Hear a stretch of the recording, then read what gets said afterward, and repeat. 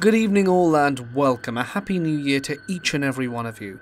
We're starting the year off strong with some scary ghost stories, so buckle up because it's time to get comfortable and let the darkness take control.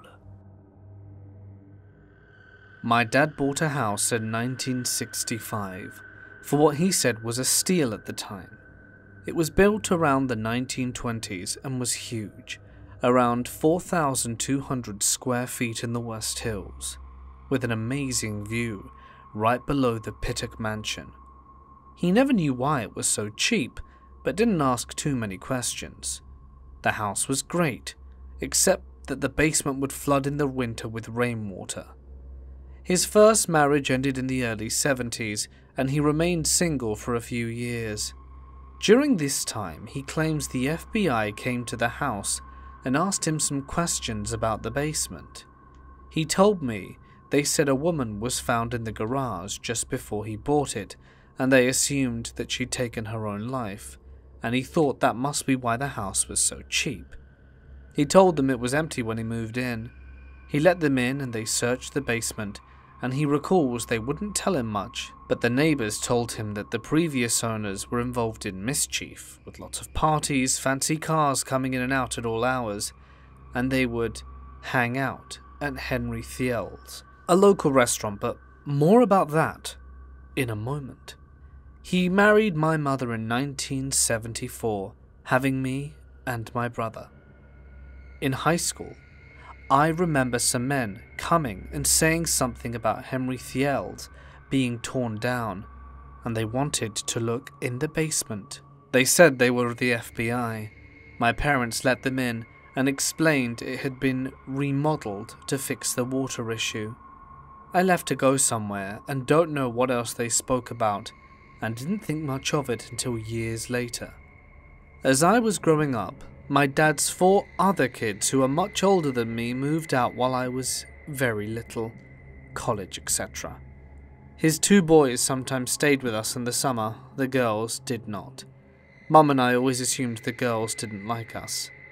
In the 80s, when I was around 10, my mum started having dreams about a shadowy male creature that would hover over her at night. She would wake up and it would still be there. She'd scream, fight, swing at it, and it wouldn't go away until Dad woke up. She would crawl to the foot of the bed, and it would follow her, keeping its face to hers and disappear only when Dad sat up. Side note, the floor plan of the house was very interesting, with a master wing, a single door that led to a hallway with separate rooms, a bathroom and a bedroom, and a small hallway that could be locked. As well as each of the 3 rooms, the garage shared a wall along the master bedroom. A windowless attic above the garage shared a wall with the 2 upstairs bedrooms.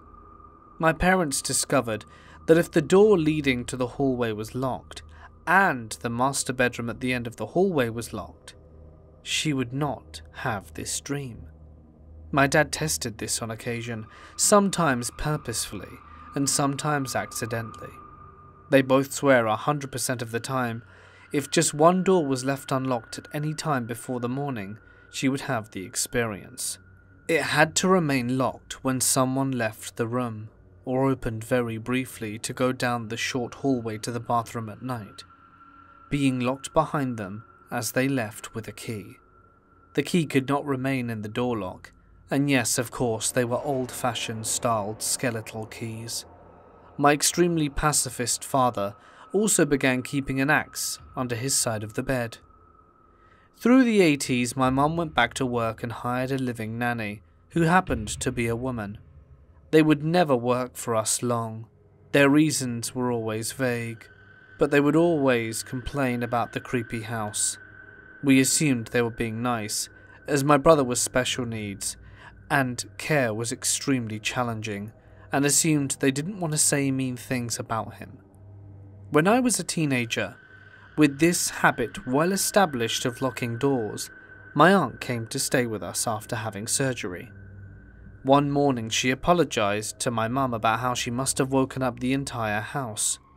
She recounted the exact same experience. She awoke to a dark figure that she was absolutely sure was male, hovering above her. It remained there and didn't leave until she was exhausted from screaming.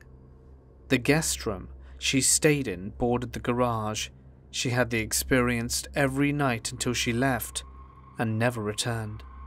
As adults, my sisters and I became friends. Years ago, with me in my 30s and one of my sisters in her 40s, were having drinks talking about the good old days, and I told her about the experience, as it had been shared with me over the years by women on my mum's side.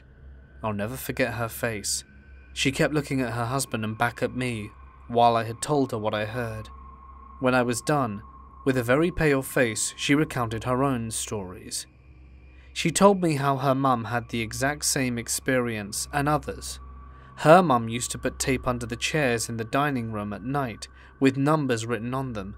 She would check the chairs and find them out of order. She would reorganize them, and find them moved the next day. The chairs were not scattered, just reorganized, but still tucked in. Children didn't play in the dining room, and claimed to have never moved the chairs. My sister told me of her own Shadow Man story. She and her sister had the exact same experience. Her husband couldn't believe it either, as she had told him, and it was why they would never visit Dad or stay at the house until he retired or moved. Her husband always assumed it was just some teenage nightmares and nonsense. The bedroom the sisters shared bordered the upstairs attic part of the garage. A small, almost half door led from the attic over the garage into their bathroom. The bathroom had two doors, one to the hallway and one to the nanny/guest bedroom, and another to the sister's bedroom. If the bathroom door or bedroom door were left unlocked, they would see the Shadow Man. A few years back, my wife and I were in Portland and decided to go by the old house. I knocked on the door, and the owner answered and was nice enough to let us in. They had remodeled, and she very nicely toured us through the entire house, and they'd done a lot of work. She seemed to enjoy showing it off. Eventually we went upstairs, and the small attic door to the garage was gone. A solid wall was in its place. I tapped the wall and asked, "How do you get to the attic?" The woman looked at me confused. I told her, "There's a hallway behind this wall. It goes over the master bedroom and into the attic and into the garage. The room is a good 20 by 30 feet, you can't miss it." She insisted there was no room. I assured her there was, and told her how my brother and I would play in there and keep our Christmas stuff, old clothes and furniture. She got very skittish, and then told us she needed to get going and so we'd have to go. We hurried out, but she was very polite, but clearly didn't want to keep talking. When we left, I looked up, and you could see the hallway leading to the garage was still there. The siding of the house was clearly laid out for a hallway and a large room connected to the garage. It was easily 600 to 700 square feet of hall and attic they walled off, and I can only assume to end the experience with the Shadow Man.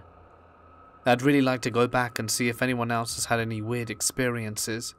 I would say I don't believe in ghosts, but I believe there is something very strange in that house. I looked on Zillow and it changed hands again. I wonder if anyone will discover and reopen the attic once more. I'm a 20-year-old female, but when this happened to me, I was 16. It still gives me chills when I think about it. At the time, I had been living in a very rural part of Tennessee, going to high school in one of the smallest towns in the state. This was one of those very old-fashioned small Baptist Christian towns where everyone knows everyone. When I say it was old-fashioned, I mean the church on every corner, the cemetery and the front lawn of the high school kind. Moving there after spending the first 15 years of my life in Evergreen, Colorado, was akin to traveling 40 years back in time. And in time, I grew to love the little town and all of the people I met and connected with. One of these people was a wonderful girl my age called Dee Dee. She and I became very close over that school year, and I would often spend time at her house, gossiping, eating snacks, watching horror movies, and just doing all of the things best friends do. I truly look back on our friendship fondly, and I miss her a lot. Before I tell you about what happened to me, I need to give you some context. I've always enjoyed collecting old things, and one of my favourite hobbies is poking around antique shops and collecting whichever pretty old things my goblin brain desires.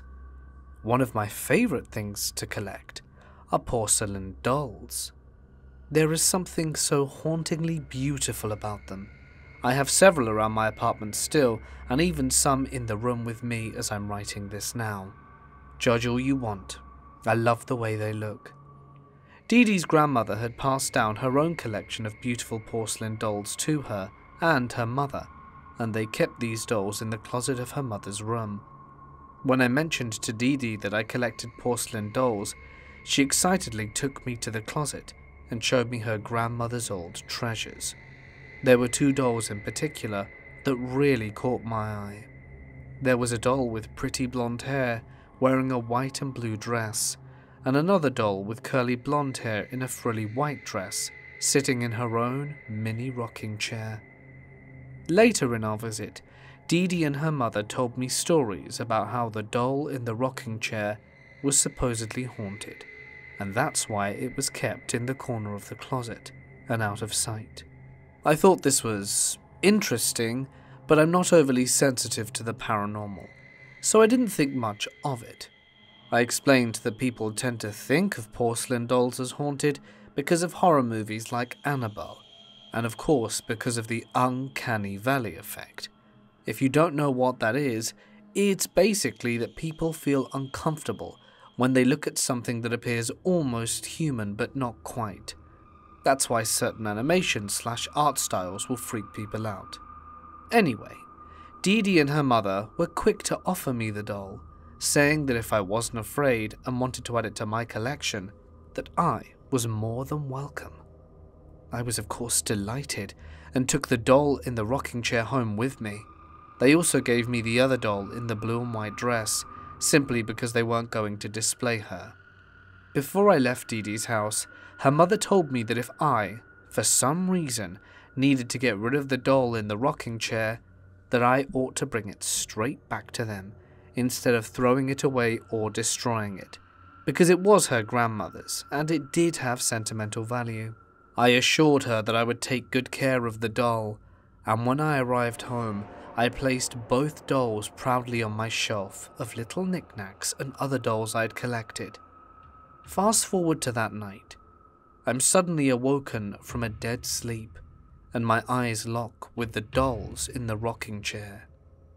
Wondering what had awoken me, I realize I'm neither able to move or speak, and for some reason I can't break eye contact with the doll in the rocking chair. I've experienced sleep paralysis before.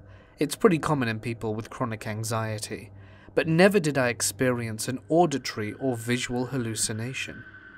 That being said, as I'm trapped, gazing into the eyes of the doll, I'm suddenly surrounded by what sounds like hundreds of children's echoing laughter.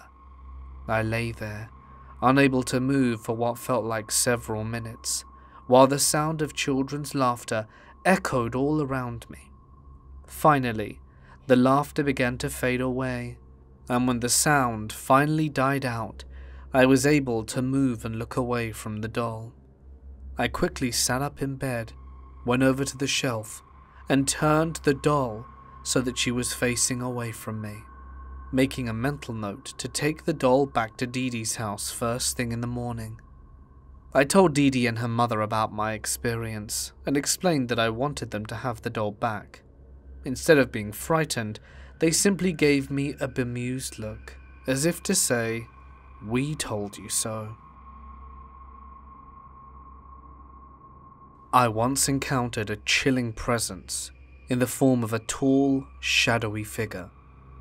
This unsettling episode took place a while ago, when I resided in a house that bore a dark history, where 3 individuals had met tragic ends within their walls, their bodies concealed in the attic and stored there for 6 years, until the previous owner discovered them.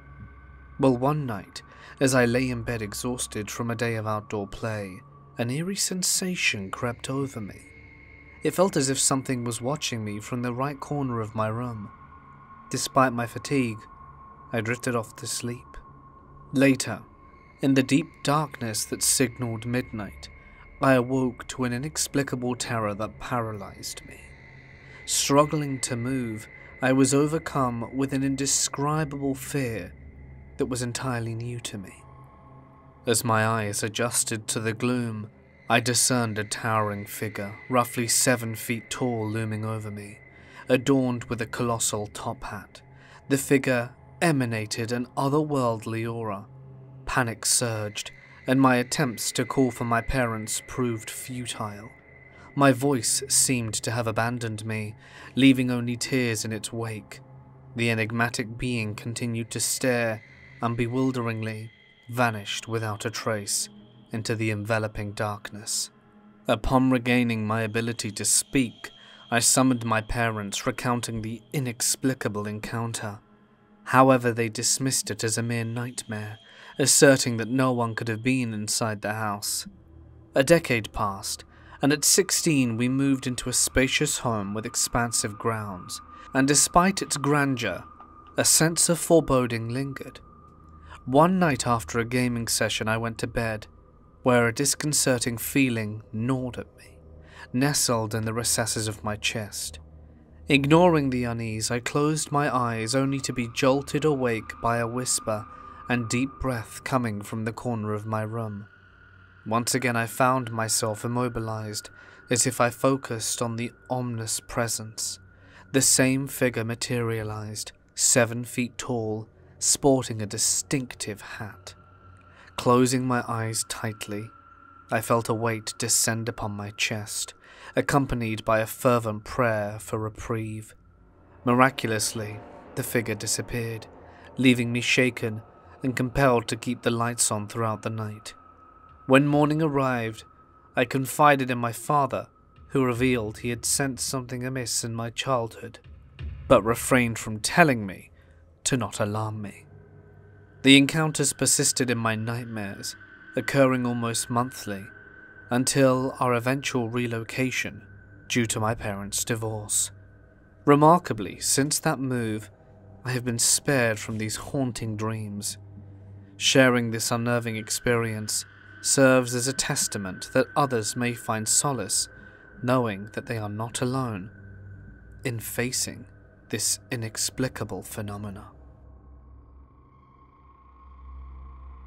I lived in a house from the 1920s for a good number of years, and there was this peculiar shadowy figure we referred to as the Shadow Man. This mysterious presence would leisurely amble back and forth in our petite 10-foot hallway and would often linger at the doorways, just observing us silently.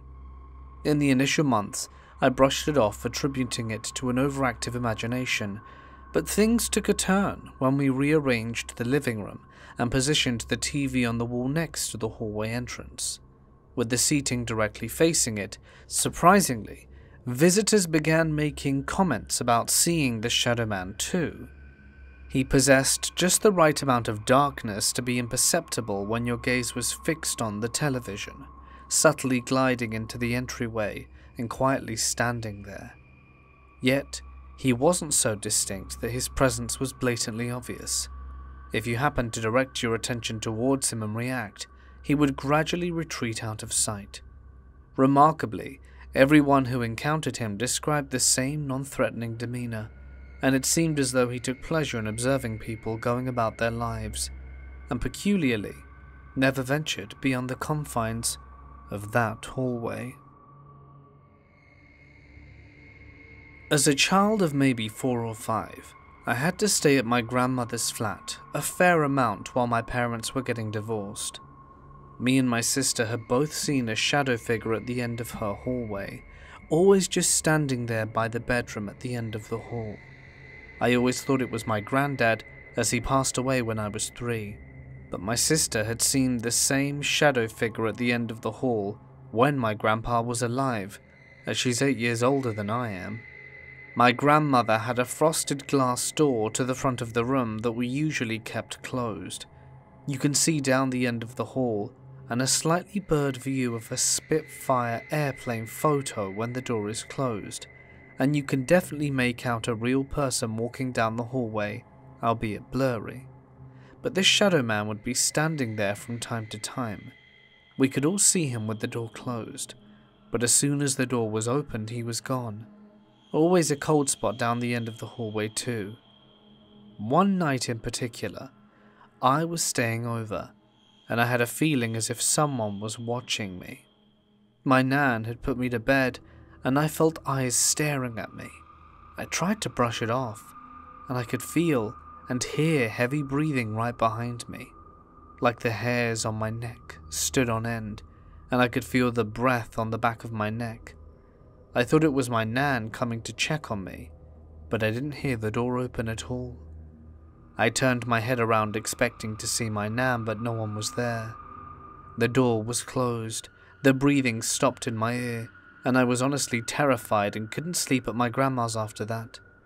To this day, I still see the shadow man occasionally at the end of the hallway, and still feel the cold spot when I go past. I don't think he's meant to harm us at all this time, and the spirit, whether my granddad or something else, has never done anything malicious. But that moment solidified that ghosts and spirits exist, at least for me. I was raised outdoors, hiking, saltwater fly fishing, hunting, and I'm an Eagle Scout. This happened over 20 years ago in the panhandle of Florida. I had been working 12-hour night shifts for almost a year. I wasn't drunk or on anything else. I took my '67 Firebird convertible to an old car wash around 1:30 a.m. No other cars were there, and it was located on a main road, but being a medium-sized city, there wasn't much traffic at the time. I pulled the car into the vacuum machines, with the front facing the road and the rear towards the open-ended car wash bay. I took out the floor mats, started the loud machine and began cleaning. Almost 3/4 of the way through it, I was bent over half in, half out of the car, and I got the overwhelming feeling I was being watched. I leaned out of the car and stood up, and I was not expecting what I saw. It's hard to describe. Behind me was one of the car wash bays, 3 of them connected together with cinder block walls between them, typical style setup. Hose on the side, no front or rear so that you can drive through. Around 20-foot ceilings, and on top of the ceiling had a large light which illuminates the stalls and projects out about 10 feet on either side of them. I had been using this car wash my whole life until I moved from the area. There was something there, not standing there, just floating. But it wasn't touching the ground. It seemed the shape was around 7 feet tall, and at least 2 feet off the ground. This will sound insane, but it looked like someone's shadow. I could make out a head, shoulders where the arms would be, and the legs. It was proportioned like a tall human would be, but it was a shadow. No gaps where the armpits or center lines for the legs. A standing shadow. The main body type was black, with a TV-like fuzz effect through it, like on older TVs. Around its full outline, I can only describe as static electricity, not shooting out everywhere away, but arcing around it. I didn't believe it for a second. I noticed that everything else looked so normal, so I wasn't having a heart attack or a seizure. I could see the fence and the dumpster back behind it. It was literally almost in the middle of the washing stall, but more to the front. I was around 20 yards away. I got no bad feelings from it, and I didn't feel sick, just like it was there watching me. The loud vacuum was still running, and I couldn't hear anything coming from it, so I don't know if it made any noise. I acknowledged it in my mind and thought, okay, I'll see you. I was getting my things and about to leave. It never approached or moved, it was just there. I went around the car and grabbed my floor mat on the passenger seat. I have no clue why. I should have just left. I rounded the front of my car with it still there, sat down, started the car, looked back, and it was gone. I drove off immediately. I don't expect anyone to understand. I just knew it wasn't there to harm me. I've had a few strange things happen in the woods, nothing crazy. It really just felt like it was a watcher, was just there to observe. I've searched for other encounters with descriptions like it, but have yet to find one that matches mine. I stayed over at a friend's house when we were both 8 years old. I was moving to another part of the country, so it was going to be our last day and night together. I don't remember much of what we did, but I guess it was a pretty normal day. Sometime during the night, I woke up to go to the toilet. I got up carefully so as to not make any noise and opened the bedroom door. In the darkness of the house, I could make out some kind of humanoid shadow walking down the hallway. I rubbed my eyes confused, and when I looked again, it was gone. I went to wake my friend and told her what happened, and after a pause, she confessed to me that she had been feeling the atmosphere in her house strange for a few days. That was the end of it, as her mother had to hear my loud footsteps as I went back into the room and asked for us to go to bed. From time to time, I will write to her and ask her about that night, but she says she doesn't remember anything, not even the strange atmosphere she said there was. This happened to me when I was in my early to mid-teens. My family went out one day for a hike, and I hadn't felt like going, so I just chilled at home. Things were fine for most of the morning, and from memory I think I just pottered around the house, cleaning up a bit and watching TV. It was around mid-afternoon when I decided to read a book. I settled down on the kitchen/dining floor by the glass sliding door that leads to the balcony to soak up the sun while I read. It was enjoyable, nothing seemed out of place at all. I lost track of time, so when I read I couldn't be sure how long I'd been sitting there, when all of a sudden my skin began prickling like crazy. I'd never felt anything so intense, pins and needles just running all over my skin, and the hairs on my arms were raised. I realized two things. Something was wrong, and I wasn't alone. Without thinking, I looked up, and for a few seconds that seemed to last a lifetime, I saw the blackish shadow in broad daylight. I almost stopped breathing. It was standing partway in the doorway that led from the kitchen/dining area out to the lounge room. I clearly remember that it looked male. It was tall, had wildly spiky hair, and was lean-looking. I couldn't see the thing's face at all, but it was definitely watching me. Then it stepped back and disappeared. My heart hammering, I slowly put the book down and got up and walked over to where I seen this shadow man. There was no indication that it had been there, except for the slightly cold spot in the doorway. Shaky, I went back to where I'd been sitting in the sun reading my book, and I stayed there until my entire family came home. I didn't tell any of them what had happened, and it wasn't until quite a few years later that I told my little sister what I had seen in our parents' house. Then she related a story that was similar to mine. A shadow had formed on the wall around the same area that I had just seen it, just past the doorway to the lounge room. She said it had stayed for a few moments before completely disappearing, and she'd also been alone at the time. I never asked my older brother if he'd experienced anything, but the two younger siblings and I were sure there was something in that house. All three of us at one time or another had experienced the sound of someone walking around in the dead of night. The sound would start out of nowhere, 3 slow, dragging steps that would go from the kitchen to the lounge room and then stop. It could have been the Shadow Man, or maybe it was something else. I never saw the Shadow Man again while I lived there, but I'll never forget it. My whole life, I have experienced paranormal activity. It happens, and I move on, until my senior year of high school. I was taught to respect the dead, so I've never gone ghost hunting or tried to mess around with spirits of the sort. Each to their own, though. Senior year, I was given an assignment to find ancestors in town and see how far back I could find my relatives. My grandmother told me and my cousin, a junior at the time, about an old cemetery that she believed her cousin was buried in and how to get there. So we go and find her grave and gather the information. We thank her for allowing us to go to her tombstone and to rest in peace. The whole time we were there, my cousin and I felt very off, like we were being watched and not in a good way. We return and everything's fine, until I go to bed and have the same feeling. I'm laying in bed, staring out the door into the hallway, and feel as if someone is there watching me. This continues for months. I thought it was because I was the only one who noticed it, until my brother, 10 at the time, started asking me if he can sleep in my room with me because he's scared of the hallway.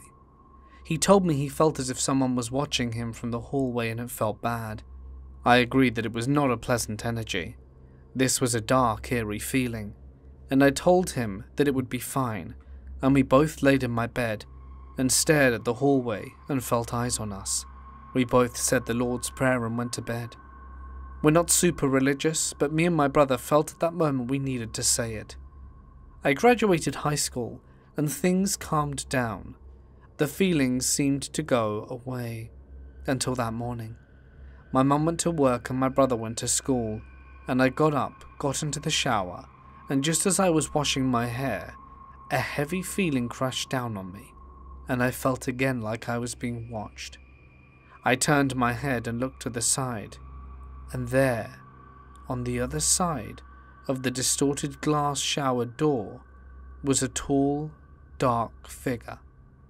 I could see the head and the shoulders, but no other features except red eyes. I screamed and threw the shower door open, and it was quickly gone. I got dressed, got the shampoo out of my hair, and left the house straight for my grandmother's and told her while bawling. She looked as scared as I did. My grandmother believes it was a shadow person. Me and my mother had been fighting a lot, a full-blown screaming match, which we never did before the trip to the cemetery. Grandma called my mum, and they called someone to cleanse our house. I never went back. I moved out. My mum sold the house, and I still get horrible feelings when I drive by it. This is the worst paranormal experience, but I have years of stories. I'm currently 29 and there are a lot of them. Just be careful where you go and what you bring home. This happened a number of years ago, when I spent a day with my friends Jamie, Brittany, and Muriel. After hanging out, we decided to cap it off by watching a movie in the theatre. As the film came to an end, Jamie received a call from her mum, who sounded deeply spooked. She explained that something was in their house, and that both she and Jamie's sister Ariel were unsettled. Urgently, she asked for us to come over. We left the theatre and hurried to Jamie's house. Upon arrival, a strange vibe hung in the air. Not just me, but Jamie, Brittany, and Muriel all sensed something was off. Jamie's mother recounted their unnerving experience. She and Ariel were in the master bedroom when their dog, Sammy, began barking at an unseen threat. Despite their efforts to calm him, Sammy fixated on a spot on the wall, where a bizarre sequence unfolded.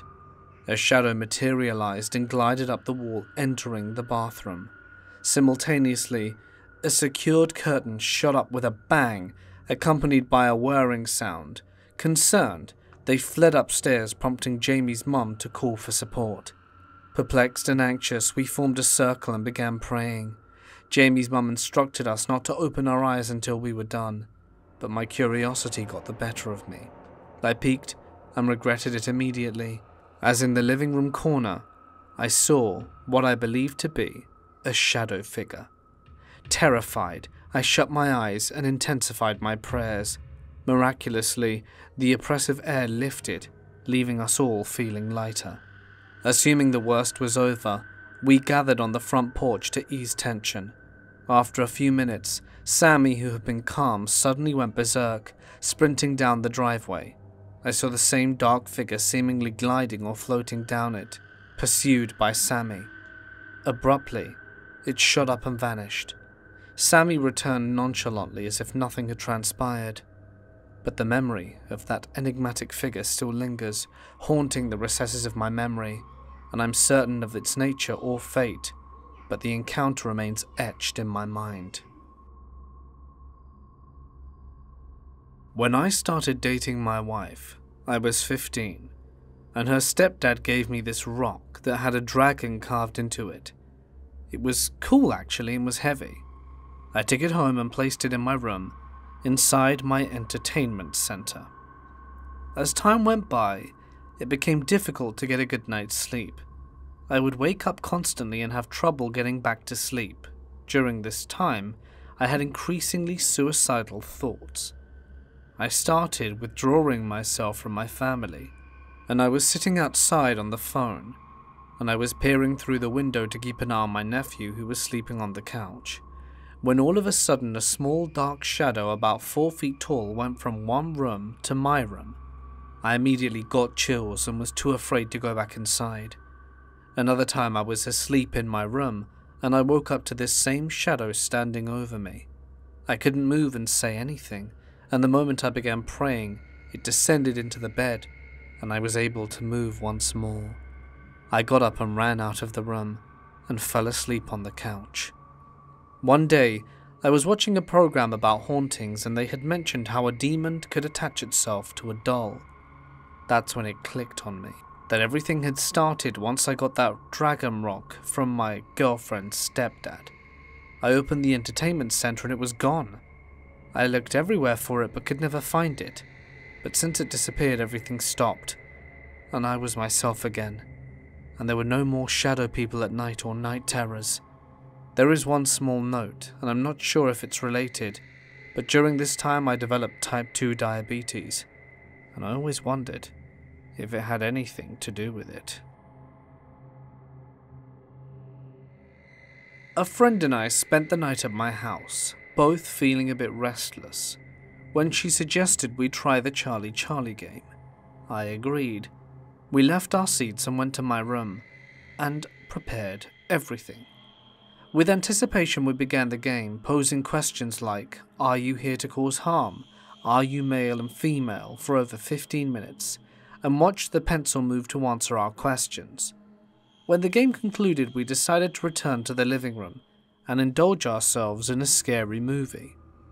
As we were engrossed in the movie, a loud crash from elsewhere in the house startled us. My friend and I paused the movie to investigate the source of the noise, and we found my favorite plant on the floor next to a shattered pot.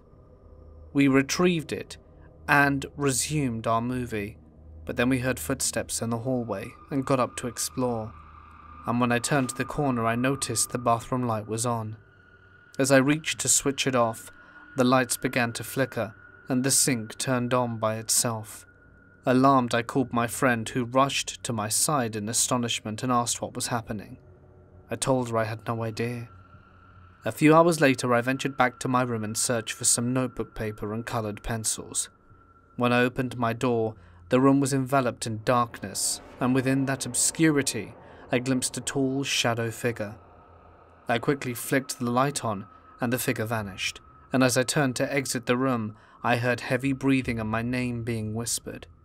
An icy breeze sent shivers down my spine, and in sheer terror, I hastily packed my bag. My friend and I left the house for the night. When I returned the following day, the house remained eerily still and silent, and the enigmatic figure never returned. Just as well.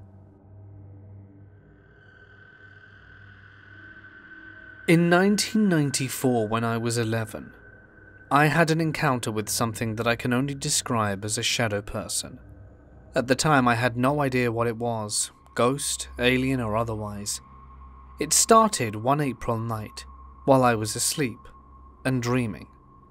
In my dream, I was sitting on a wall looking over the PE field of my school, when a kid that bullied me in real life came up to me, punching me in the chest, knocking me off the wall. I felt the full physical force of the blow and it woke me, and I woke up screaming at him, my chest hurting from the pain. It's as if my physical body had been hit, and I had the wind knocked out of me. When I woke up, I had bolted upright to a sitting position, clutching my chest, trying to breathe. As soon as I looked up across the room, I saw this thing. It looked like a shadowy hooded monk. Where its face should have been was just a darker shade of black. It seemed to be folding something in its hands over and over again. I say folding, but it was like he was manipulating a liquid cloth. The fabric flowed back and forth in its hands, and also was black. A bright light shone from behind the creature, and I remember being able to see my posters on the walls behind where it stood. There was no other light in the room, other than what was emanating from it. As soon as I saw it, I was paralyzed. I was trapped in my body. I couldn't move, and now my chest hurt even more, since I couldn't breathe. I don't know how much time passed with me in this state. After a while, I could feel my body begin to come back to me. At first, my toes began twitching, then my fingers and eyelids, and then a rush of sensation came back to me. I was finally able to breathe and move around, and the creature was still there. I had no idea what to do. If I was to run out the room, I would have to push past the thing, as he was very near the entrance, and I did not want it touching me again. I tried talking to it, asking who it was. What did it want? Why did it hit me? I asked him to leave, and everything done was met with no response. He kept looking down to what he was folding in his hands, and would look back up at me every so often like he was making sure I was staying put. Something told me that somehow this thing had known what I was dreaming, and he had used the dream to attack me and wake me up, or something like that. The longer he stayed there, the more afraid I grew. I tried pinching myself, closing and opening my eyes, but it was still there. I lived in Los Angeles, and this was a few months after the Northridge earthquake, and after having lived through that, I had this fear of being trapped in my room from a quake. So for a long time I would store supplies near my bed, bottles of water, saltine crackers and a flashlight. I kept the flashlight under my pillow. It's hard to describe, but it was like I heard this voice in my head trying to help me through this encounter. It reminded me about the flashlight, but told me not to let the creature see me get it. I had no idea what I was going to do with the flashlight against this thing, but it was all I had. So I pretended that I thought I was dreaming, and that I was going back to bed. As I laid down, I could see the posture of the shadow creature change. It seemed to become antsy, paying more attention to me, but it would not stop folding the liquid cloth. I grabbed the flashlight, cracked open my eyes to make sure it was still there, and sat up and turned it on and shone it at it. The voice told me to shine it where its heart would be, if it had one, and as soon as the light hit the creature, it imploded into nothingness.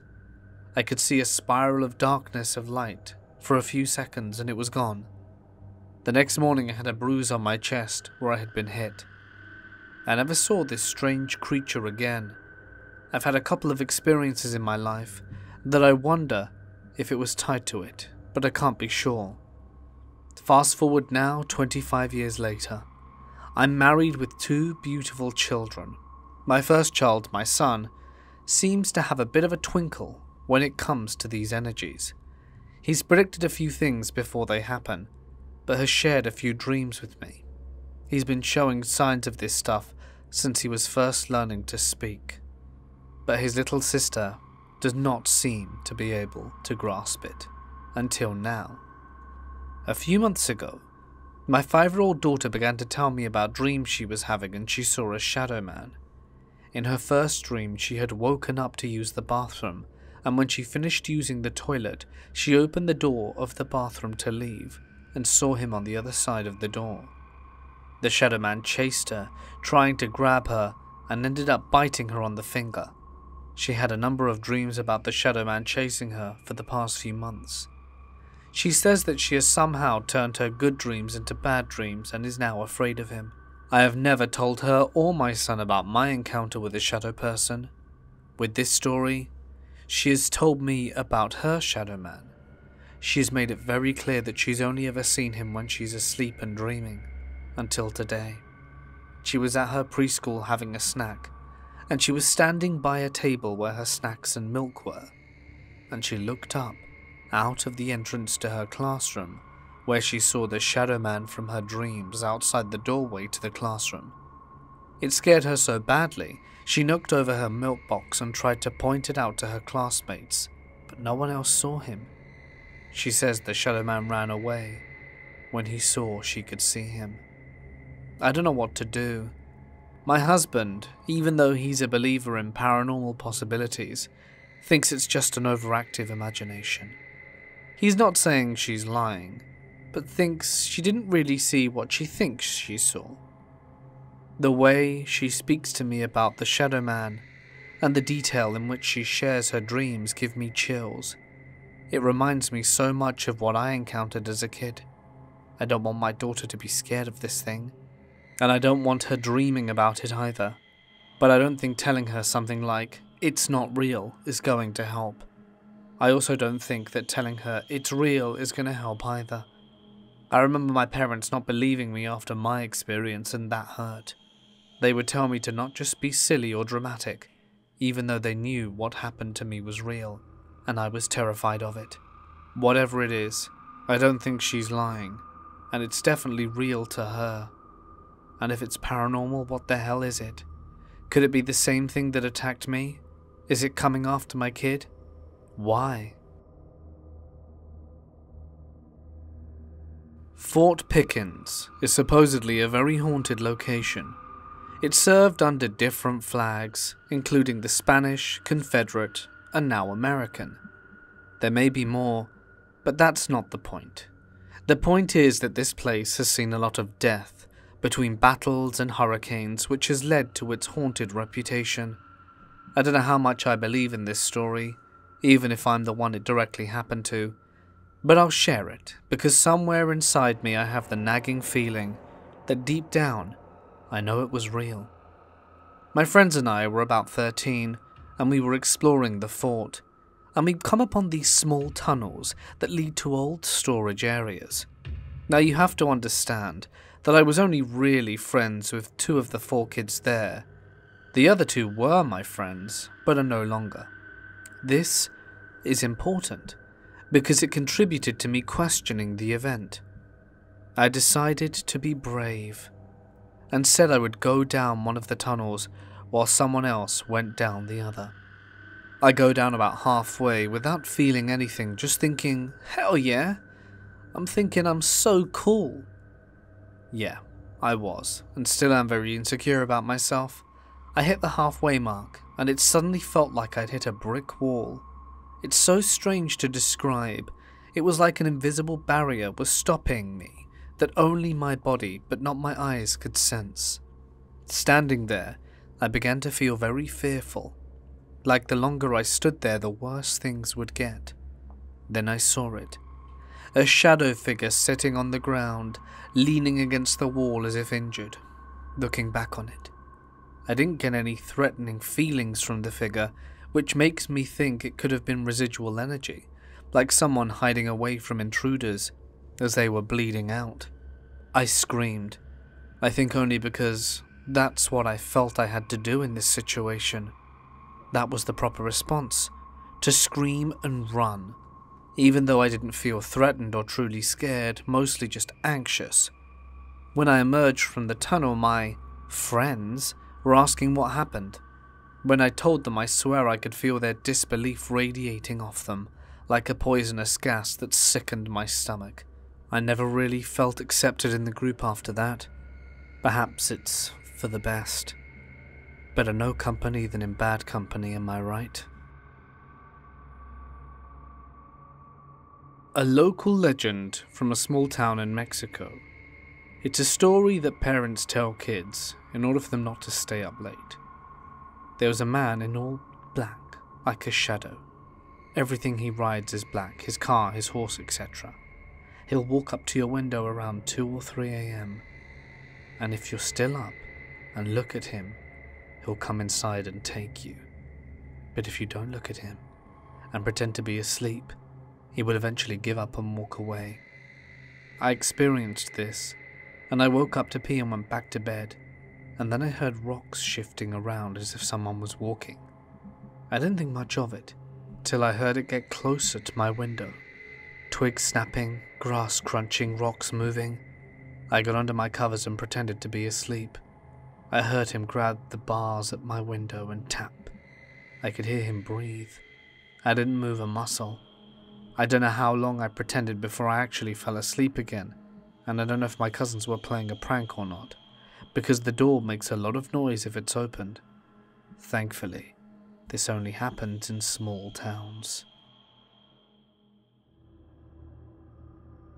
Hey guys, it's Mort here and thank you so much for listening. I do hope you sincerely enjoyed tonight's spooky stories. If you did, please let me know down below. I'd like to extend a huge thank you as always to my members and patrons whose financial contributions make a world of difference when it comes to making these videos. So thank you from the bottom of my heart. If you'd like an occasional reward now and then and extra bonus content, follow the links down in the description if you are so inclined. But for now, a few more links to extra stories can be found on screen. Hopefully see you there, and I'll see you all in the next one.